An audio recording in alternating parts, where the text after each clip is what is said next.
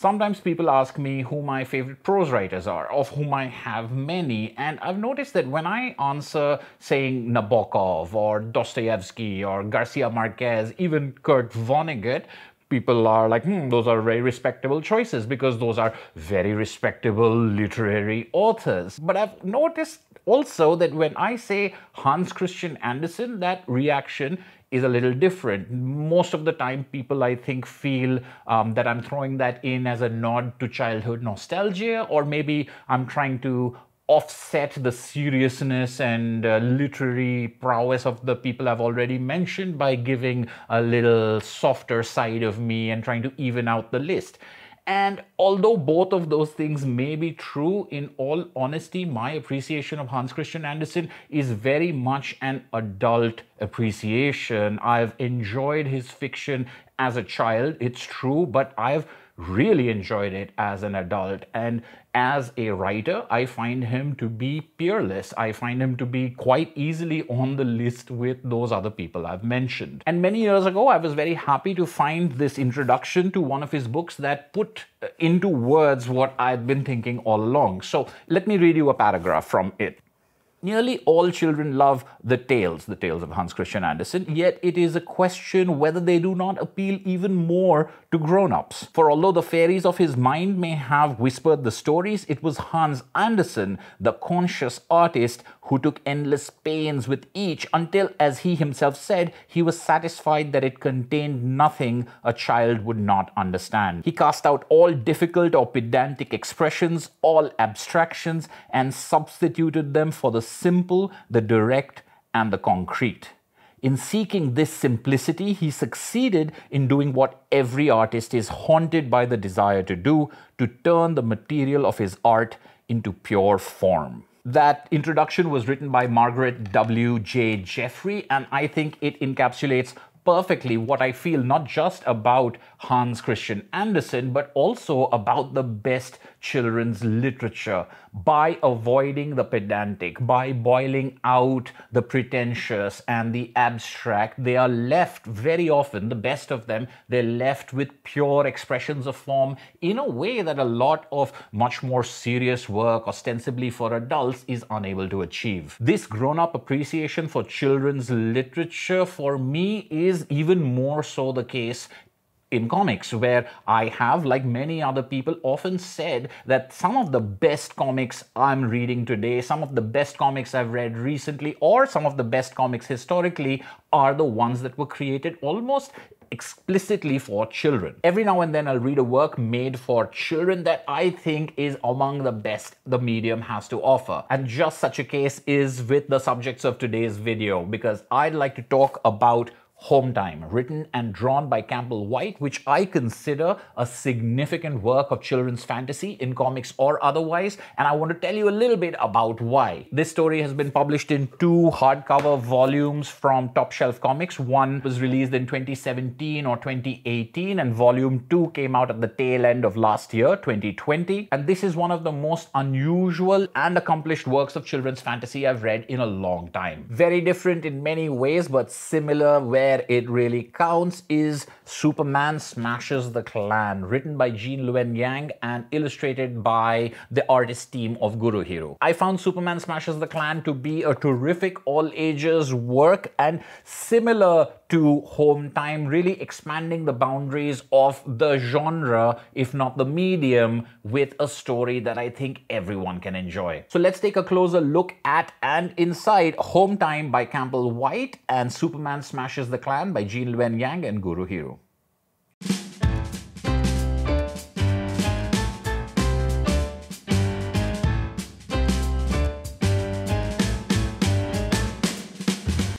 Campbell Whyte's Home Time tells the story of 6 children who've just finished the last day of school. So they're breaking for the summer, which, because it's set in Perth, Australia, is also the break for the Christmas holidays. This was the last day of school for them in middle school. When they return, they will all be high schoolers and not necessarily attending the same school as their friends. These 6 friends are planning a double sleepover, 2 nights, which will be both a sort of graduation party as well as a birthday party for one of the friends. On the way home, these kids stop by a couple couple of different places. We get a lot of their interactions and the chemistry between them, and then an accident occurs in which they fall into a running stream. They wake up in a strange fantasy land populated by all sorts of weird, strange creatures, and the rest of the story is the story of these children and a prophecy that exists in this land in which they will be the saviors, as well as their attempts or their quest to get back home. Obviously, from the very beginning, we can see the touches and influences of stories like The Wizard of Oz or Alice in Wonderland, most particularly perhaps The Lion, the Witch, and the Wardrobe, with both them traveling through a portal to another dimension or another plane of existence, as well as the prophecy of being the chosen ones or being the ones that will help the creatures that they encounter against some dangers in this magical land. But those tropes of children's fantasy adventures is just the basic bare-bones skeleton on which Campbell Whyte hangs a very different approach to something that we may first think as familiar. At the very beginning, we spend a fair amount of time with these kids on just a simple walk back home, in which the chemistry and the dynamics between them are very clearly established, and also the tone of the story is very clearly established. Instead of just trying to push the plot forward, the story is content to spend some time relaxing with these kids. There is a languorousness and it's a sort of meditative approach to their walk. You get glimpses of their city, you get pictures of the neighborhood, almost on a aspect by aspect, panel by panel, looks at details that have nothing to do with the children or their dialogue or their interactions themselves. This is just giving us the environment, but also giving us the way that the story wants to look at the world, a world that they will soon be leaving. When they find themselves in this other magical kingdom, you first of all have spent enough time with them to see that the different reactions they have are very consistent with the kind of things that we've already seen. Here's the bold, braggy one, here is the careful one, but you also have a very similar approach to where the details of the environment get their place in the page, where the focus again is not on just telling you what happens next, but giving you time to absorb where these children find themselves. Another departure from traditional children's fantasy is this story's insistence on spending time with the interior lives of these children, even more so than it does with the exterior action and decisions. Large chunks of time go by as the story unfolds. We are moving through month after month, but very often significant developments happen between the chapters, between the months, and when we see these children. Most of the chapters sort of drop you into a brand new context or an adjusted context from what you had seen before. And instead of propelling the story forward within the chapter, we now spend some time in yet more meditative, observational, moment-by-moment discussions, conversations, and emotions rather than the action. This is not to say that the story doesn't have action. There are certain sequences that are just outright violent action sequences. There are other sequences which have to do with a quest and a voyage. But all of these seem somehow much graver and much more serious. The sense of danger and the sense of loss is significantly higher in this work than in many others, because most of the time we are spending time with children who are either afraid or retiring into a shell within themselves, or full of bravado and trying to explore and get new solutions and new answers. The very significant differences in characters and how much time Home Time wants to spend with each one of them is what sets this book apart. There's also the phenomenal art in which every chapter is in a very distinct and different style, which still has a continuity to it. There's no mistaking the fact that these are the same children, that this is the same environment, but each chapter takes a different child as being the focus, the central focus of that chapter, and the art style changes to match that child's personality, that child's outlook on the things around them. The first sign of this is when they slip from reality in modern day Australia into this fantasy land. They go from a sepia toned monochrome sort of thing to a bright burst of color, very similar to the Wizard of Oz movie, which moves from black and white to color once Dorothy reaches Oz. But then each chapter in the fantasy land further refines that look, where you can go to watercolors and 8-bit video game looking footage, all depending on whose story is being given to us. This constant changing of art style from chapter to chapter is more than just a gimmick. It gets us closer to our protagonists. It really puts us in their shoes and makes us see the world quite literally through their eyes. And each style is breathtakingly rich, matching the world building that is happening on every corner of every panel with a true sense of solidity, even though what you're looking at is colorful cartoons. Even with ideas like every chapter in a different art style reflecting the characters, and with the kind of colossal world building that every single part of this universe seems to have, even with these things, Campbell Whyte goes above and beyond what I've at least seen in traditional fantasy storytelling. The world building is expository, but happens almost exclusively in detail in diary entries that are between the chapters. So you'll have a chapter in which things happen and you're just being given things and nothing is being explained to you about it. Then you get to the diary entry that both fills in the context of things you've already seen and prepares you for things that you may either see later or never again experience in the comic. It just doesn't come up. It's only in that diary entry. I really enjoyed this technique. One, because it captures the voice of the character, the particular character who's doing those diary entries.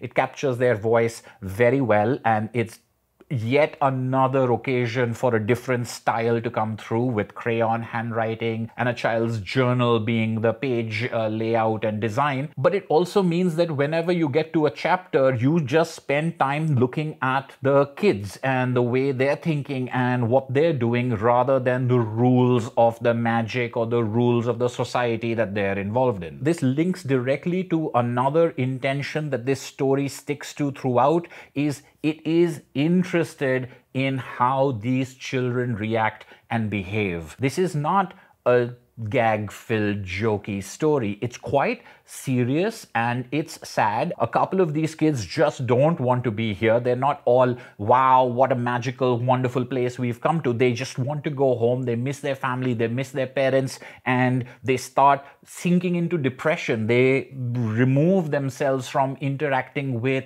anyone else, either the kids or the people who populate this magical land they've come into. Other kids lose no time in going native. Parts of that to me felt like the Lord of the Flies, where you've got this clinging on to civilization and remember where you came from, versus these people who just forget all about it and enjoy a new life. And a very similar sort of thing happens over here, where there'll be some kids who'll continue to wear their clothes even though after months they're falling apart, because getting rid of those clothes and starting to wear these new clothes would mean giving up on something that they have left behind or that they've been isolated from. The fact that we spend so much time thinking about what this girl or this boy is going through, why they're angry, why they're sad, why they feel this is something that they don't deserve, what they really want, rather than thinking about the mechanics of this particular piece of machinery or which tribe had which history. The story spending way more time on the interior lives of these children while giving us their surroundings, while giving us their environments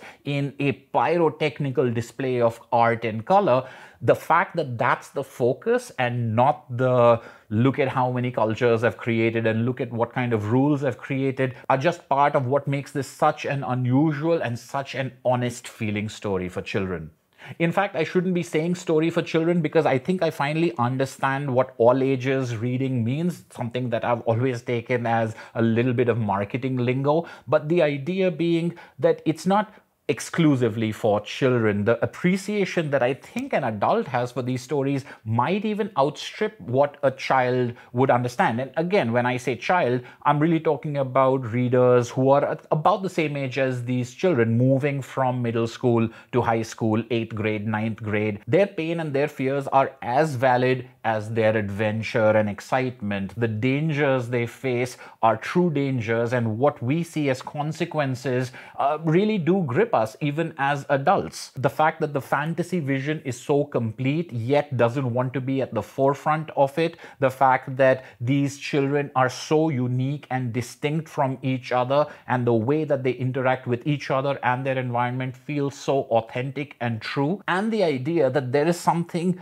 deeper in this story. It's almost an elegy for worlds that we have lost, for history that has gone by. There are ruined cities and crumbling buildings that just are on the periphery of the story and the periphery of the world they're in, that leave you with the feeling that this book has a lot on its mind. Just like Pat Grant's Blue, which I talked about in an earlier video, this has a distinctly Australian feeling to it, with the slang and the city that you see, but also the way that they interact and talk to each other. There is something about what has gone by and what has replaced it, and the themes of a lost fantastical Australia that are tied directly with the loss of childhood, with the idea of growing up and graduating and moving on. There are so many different themes and layers one could keep peeling away from this story that it's one of those books that you know you will return to over and over again. Even if you read it for the first time when you're in 7th, 8th or 9th grade, Home Time by Campbell Whyte, Volume 1 and Volume 2,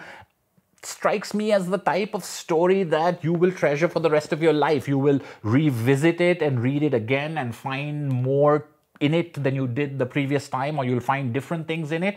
And it's the kind of book that I see staying your favorite through your life, maybe even you being a parent and gifting this to your kids. There's a lot about Home Time that I'm not getting into for fear of spoiling it. And I don't mean spoiling the plot, because as I said, that's not really the main focus of it, although there are some significant twists and turns in it.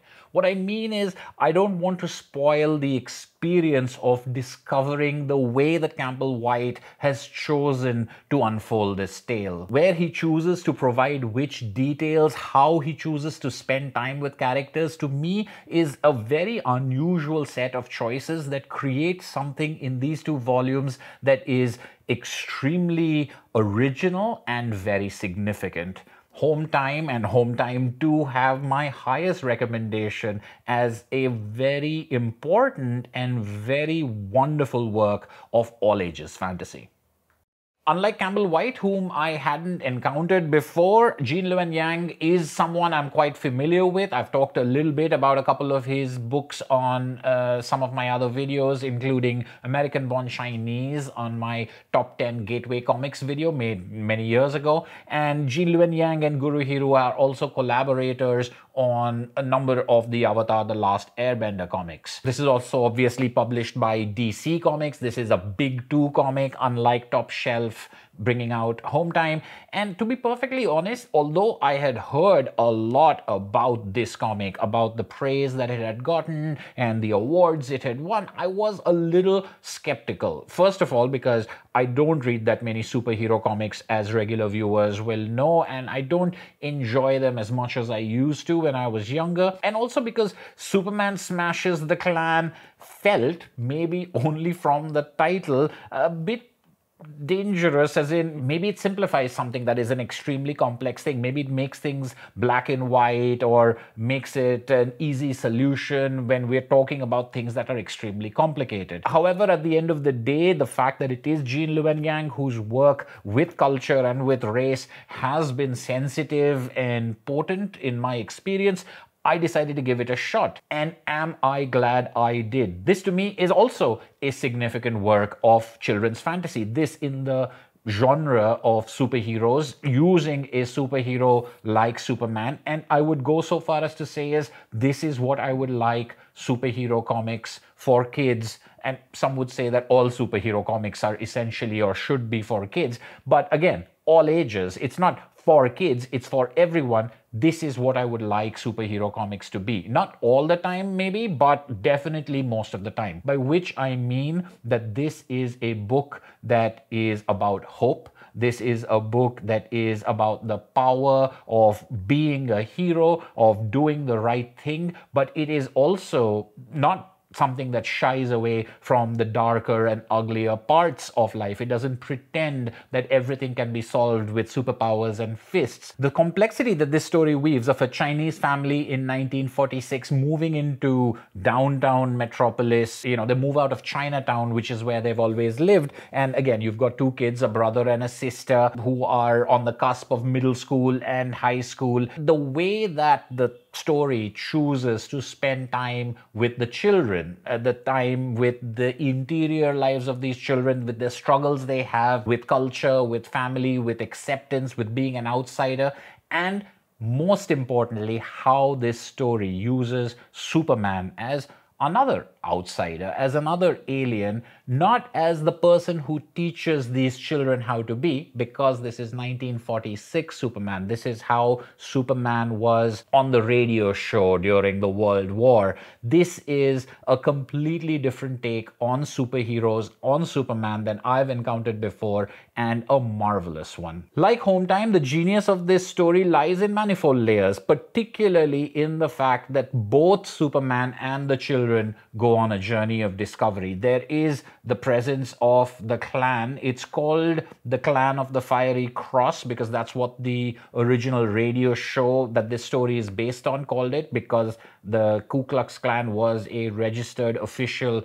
organization at that time, and so they had to change the name to refer to them. But the way that they address the presence of the Klan in a place like Metropolis, what is this city coming to in 1946, people think of, but also who populates the Klan. They're not some evil superhero sitting in a high-rise tower. They are people right next to you and I, the people who are neighbors and people who are classmates even of the characters in this story. The presence of this dark and ugly thing and the direct addressing of that, using superhero tropes and using superhero conventions, but also turning them on their head, is what gives this story its unique power. Again, if you haven't read the story, I'm not going to spoil it for you, but I found it a lovely discovery of Superman as well as of these children. I love the way that it took 1946 radio Superman and played that into this story of who he was, what he thought of himself, what he is hiding from people, why he has a secret identity, and what that means as far as his powers are concerned, and applied it to immigration and assimilation and cultural roots and embracing a new world in a way that I've seen done before, but never with this much confidence and with this much clarity of vision when talking about a real world ugliness like the KKK. And to top it off, this collection comes with an essay by Luen right at the end. I don't know if the individual issues had this, and that essay is almost worth the price of admission. He takes the history of the KKK, the history of the Chinese in the United States, West Coast America, Midwest, puts it all together along with autobiography of his experiences growing up and going to school, his father's experiences going to college, into a really powerful but simple and gentle story that I will admit brought a tear to my eye. Both the comic and the essay are amazingly sensitive works that give proper weight and a gentle touch to superhero storytelling in a way that, as I said, I would love to see more of. For me, the fan of Hans Christian Andersen, it does my heart good to see works like Home Time and Superman Smashes the Klan, because they take the form and put it front and center into the story that they want to tell. It's about superhero comics or magical fantasy land comics. Those are not just vehicles for the story they want to tell, they are the story they want to tell. That distillation down to pure form that both these stories employ make them, to me, two of the most significant and enjoyable all ages works I've read in recent times. I hope you enjoyed this look at these two books. This has been For the Love of Comics. Thank you as always for watching, and I'll see you at the next video.